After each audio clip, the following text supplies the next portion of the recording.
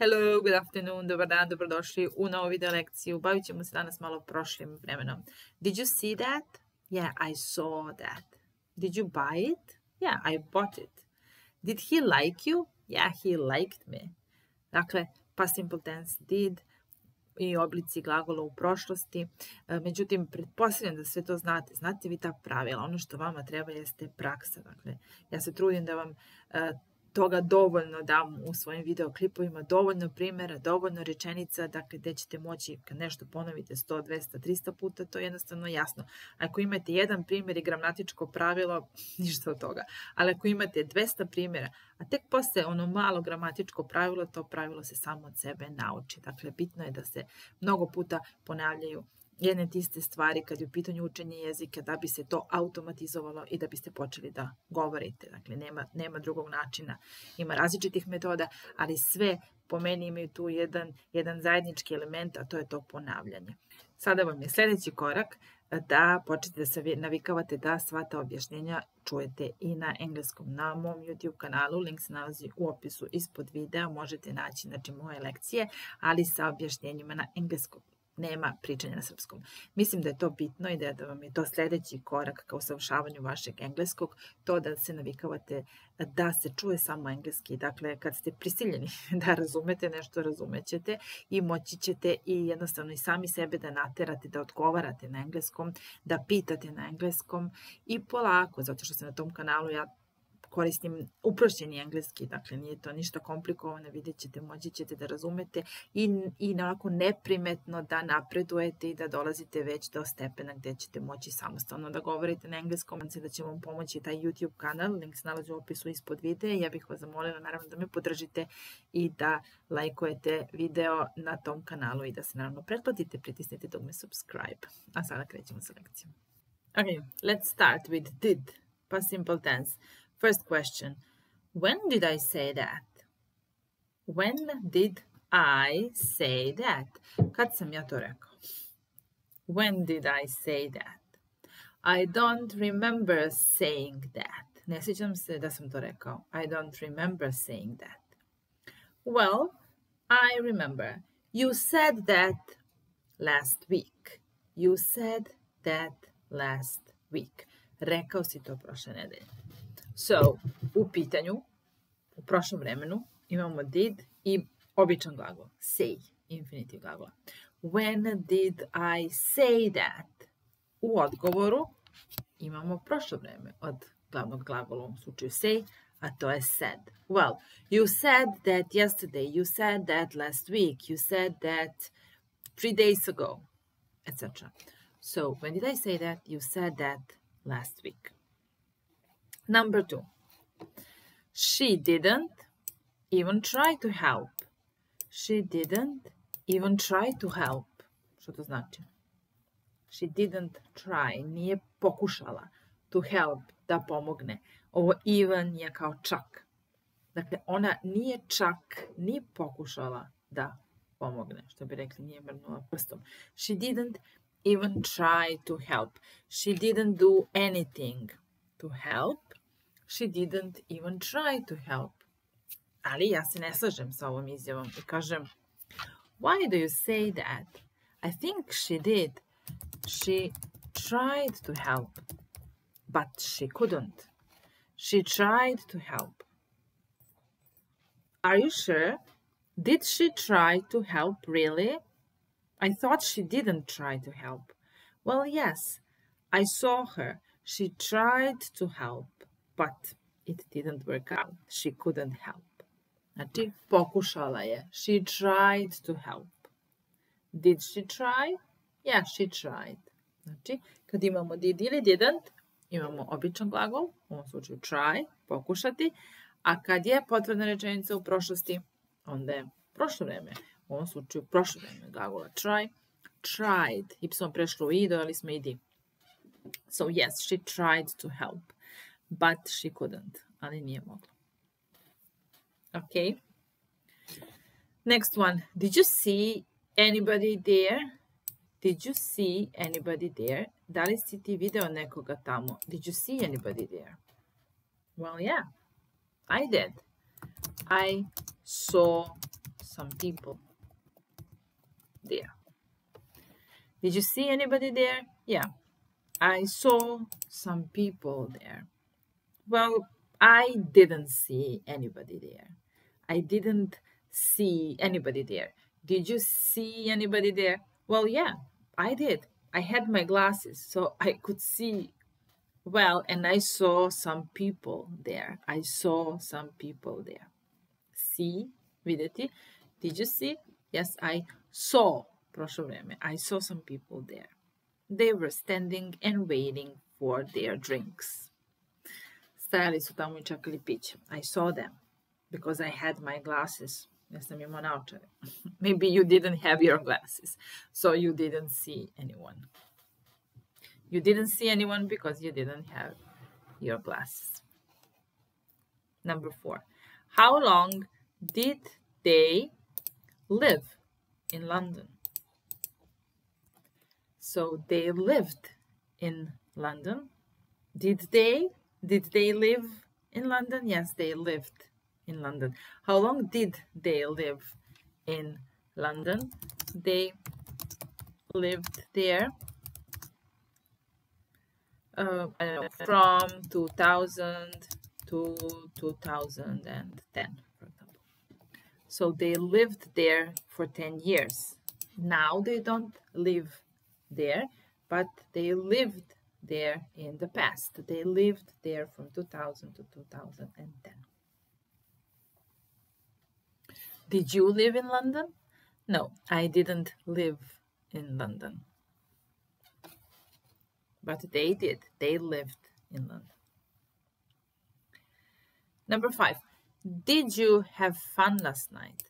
Did you have fun last night? Da li si se zabavio sinoć? Did you have fun last night? Yeah, I had fun. I had fun. I went out with some friends and we had fun. But my best friend, he didn't have fun last night because he was cold and he was bored. He didn't have fun, but all the others had fun and I had fun as well. And what time did you arrive there? What time did you arrive there? Ukoliko sati si tamo stigao. What time did you arrive there? I arrived there at about midnight. Stigao sam tamo oko ponoći. I arrived there at about midnight. Did you arrive there before midnight? Yeah, sometime before midnight. At about midnight. Number 7. What did you eat for breakfast? What did you eat for breakfast? I ate a sandwich for breakfast. I ate a sandwich for breakfast. So it's irregular verb, nepravilan glagol. Eat prelazi u ate. Može se čita ate ili samo ate. I ate a sandwich. I ate a sandwich. So what did you eat for breakfast? I didn't eat anything. I only had a cup of coffee. But my friend ate a sandwich for breakfast. She or he ate a sandwich for breakfast. Number 8. And did you see the sunset yesterday? Did you see the sunset yesterday? Yeah, I saw it. And it was wonderful. It was great. I took a picture of the sunset. And it surprised me because the colors were really wonderful. So, did you see the sunset? Yeah, I saw it. I saw it. But my friend didn't see it. He didn't see it because he fell asleep. So he didn't see the sunset. I saw the sunset. How did you sleep? How did you sleep? Oh, thanks for asking. I slept well. Hvala na pitanju. Thanks for asking.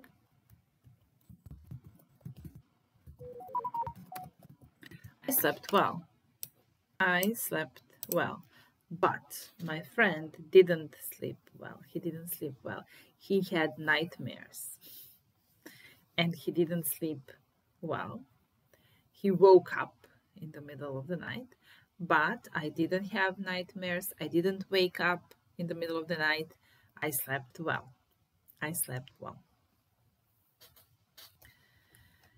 When did the film begin? When did the film begin? When did the film begin? It began at 8 p.m. It began at 8. So, begin je present, begin, prošlo vreme began. Radili smo juče klip sa glagolima, smo radili taj glagol. Begin, began. So, when did the film begin? It began at 8. Počeo je u 8. No, it didn't begin at 8. It began at 9. It didn't begin at 8. It began at 9. You are wrong. Grešiš. You're wrong. It didn't begin at 8. It began at 9. My mistake. How fast did you drive? How fast did you drive? Koliko brzo si vozio? How fast did you drive? I drove 100 kilometers per hour or miles per hour. I drove very fast. I drove 100 kilometers per hour. How fast did you drive? I didn't drive fast. I drove slowly, but my friend drove really fast. He drove 100 kilometers or miles per hour. Drive, drove. What did he find out? Šta je on otkrio, saznao? Find out. Otkriti, saznati. What did he find out? Well, he found out her phone number. So he wanted to meet her, and first he wanted to call her, and he didn't have her phone number, but then finally he found out her phone number. Saznao njen broj telefona. He found out her phone number.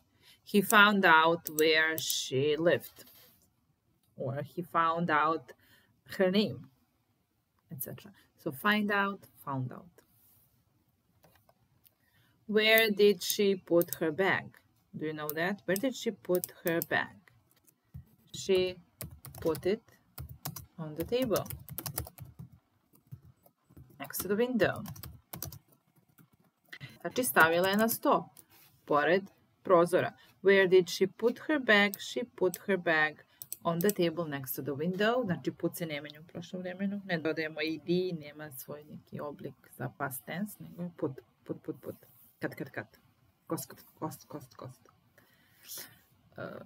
Koji još? Okay, so where did she put her bag? She put her bag on the table next to the window. She didn't put it on the chair. She put it on the table. Znači ništa ne menjamo. I can't figure out why he didn't tell the truth. I can't figure out. To figure out, understand. Or just like find out. Znači ne mogu da saznam, da otkrijem, da shvatim zašto nije rekao istinu. I can't understand it. I can't figure it out. It's unclear to me why he didn't tell the truth. But he told the truth. Rekao je istinu. He told the truth. He didn't tell a lie. He told the truth. Rekao je istinu. Znači tell, told. I can't figure out why he didn't tell the truth, but he did. He told the truth. I didn't want to alarm you. I didn't want to maybe panic, to make you panic, or I didn't want to make you upset. make you feel bad or make you feel scared or frightened, to alarm you, but you did. I know that you wanted to alarm because it's just who you are. You wanted to scare me, you wanted to upset me, you wanted to make me, I don't know, panic or be afraid and frightened. You wanted to alarm me. Znači want, prošlo vrijeme, wanted.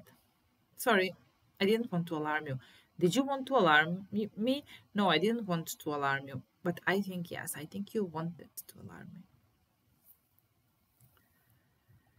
Why did she come home early? Zašto je došla tako rano? So she went out with her friends, and why did she come home early? Well, she came home early because she was bored. Bilo je dosadno. So she came home early. Did she come home late? No, she didn't come home late. She came home early. And why did she come home early? She came home early because she was bored. She was hungry. She was cold. And then she decided to come home earlier than usual.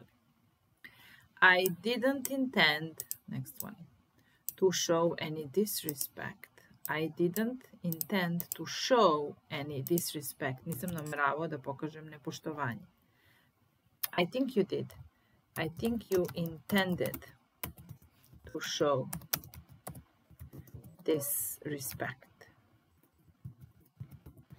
You intended to do that. Namjeravao si to da uradiš. No, I didn't. I didn't intend to do that. Did he intend to do that? Yeah, I think he did. I think he intended to show disrespect because that is who he is. And that is what he is like. Takav je on. He intended to do that. Sorry, I didn't quite catch that. I didn't quite catch that. U značenju, I didn't quite understand what you meant. I didn't quite understand what you said. I didn't catch it. I didn't understand. Znači nisam ti ja to baš razumeo. I didn't quite catch that. Did you catch it? No, I didn't. Mislim, catch znači uhvatiti. I didn't catch the fish. Nisam ulovio ribu. I caught the fish. I caught the fish. Ja sam ulovio ribu. Ali ovdje se obično u tom odričnom obliku koristi to catch something u smislu shvatiti nešto. I didn't catch that. Ili nisam dobro čuo. Ako neko kaže what's your name i on kaže my name is blah blah blah. I'm sorry, I didn't quite catch that. I didn't hear that. Where did you work before? Where did you work before? I worked in a bank. Where did you work before? I worked in a bank. Did you get my email? Did you get my email? Yeah, I got it. I got your email. Did you get my email? Yes, I got your email. Get ovdje u značenju receive, primiti. Da li si primio? Did you get my email? Did you receive my email? I didn't want to attract attention. Nisam želeo da privučem pažnju. But he wanted to attract attention. That's why he did that. Zato je to i uradio. Why did he do that? Well, he did that because he wanted to attract attention. Sad svi vole da privlače pažnju on social networks. So everybody wants to attract attention, to attract some traffic to their YouTube channels or TikTok, Instagram, whatever. Okay, so everybody wants to attract attention. I didn't want to attract attention, but he wanted to attract attention. Privući pažnju. Did you make any mistakes in your test? Yeah, I made some mistakes. Did you make, da li si napravio neke greške na testu? Did you make any mistakes in your test? Well, yeah, I made some mistakes.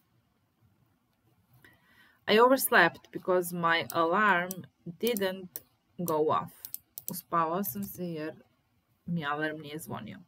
Dakle, kad kažemo da se nešto upali, konkretno alarm, kažemo it goes off. It didn't go off. Nije zazvonio alarm. It went off. Zazvonio. A oversleep znači uspavati se. Znači ne probuditi se na vreme za nešto. So sorry, I overslept.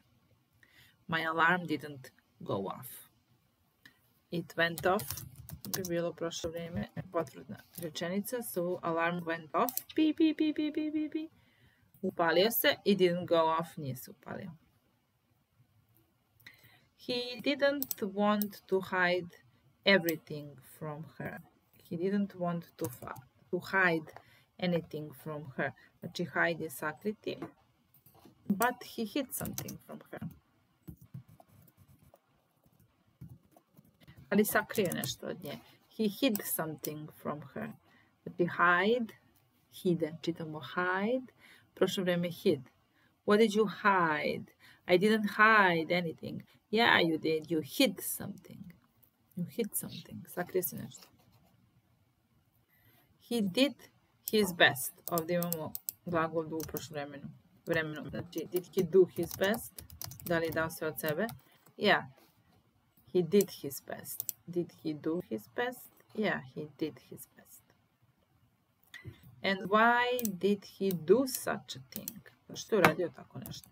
Why did he do such a thing? Well, he did that because he wanted to attract attention. Why did he do such a thing? He did that because he wanted to attract attention. Želeo da privuče pažnju. I didn't even know that. I didn't even know that. I knew that. Ja sam znao. I knew that. Did you know that? I didn't know that. I knew that. Did you get it? Sada ovo može značiti bilo što. Da li si... Može značiti da si ukapirao, si shvatio. Did you get that? Ali može značiti da li si to nešto uzeo, nabavio, kupio. Did you get it? Yeah, I got it. Imam sad to kod sebe. I got it. A može značiti shvatio sam. I got it. He didn't intend to hurt anybody, of course. He didn't intend to hurt anybody. He intended to hurt me. No, he didn't. He didn't intend to hurt anybody. And when did the wedding take place? Gde se održalo venčanje? When did the wedding take place? When? Gde? When? Kada? It took place last summer. Održalo se prošlog leta. Znači, the wedding took place last summer. Take place. Sorry, I didn't hear the alarm clock. So the alarm clock went off, but I didn't hear it. I heard it. Ja sam ga čuo. I didn't hear it. I heard it. I heard it. The alarm didn't go off. Yeah, it went off. Upalio se, don't lie. It did. It went off. Did you go out last night? Did you go out last night? Yeah, I went out. My brother didn't go out. Did you go out? Yeah, I went out last night. And I had a great time. When did that happen? When did that happen? It happened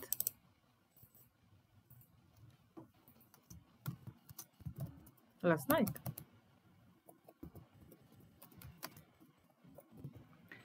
It happened last night. When did that happen? It happened last night. I didn't know what to do. I knew. what to do. Nisam znao šta treba da uradim. Ja sam znao šta da uradim. I knew what to do. Did he like you? Da li si mu se dopao? Did he like you? Yeah, he liked me. And he offered me a job. Ponudio mi je posao. He liked me. I did something wrong. I didn't do anything wrong. Znači, uradio sam nešto loše, nešto pogrešno. I did something wrong. I didn't do anything wrong. Except typos. Typo je kad pravite ove greške u kucanju kao ja. I didn't do anything wrong. I didn't go to school yesterday. I did. I went to school yesterday. I didn't go. Did you go? Yeah, I went to school yesterday. Why did they fire him? Zašto su ga otpustili? Why did they fire him? They fired him because he was lazy. Jer je bio lenj. They fired him because of his laziness. And why, the last one, why did you wake up so early? Why did you wake up so early? I woke up early to work, da bi radio. I woke up early to work. Okay. Hopefully you're satisfied with your knowledge. Nadam se da ste zadovoljni sa svojim znanjem, pa sim potenciji da se vidimo u narednoj lekciji. Goodbye.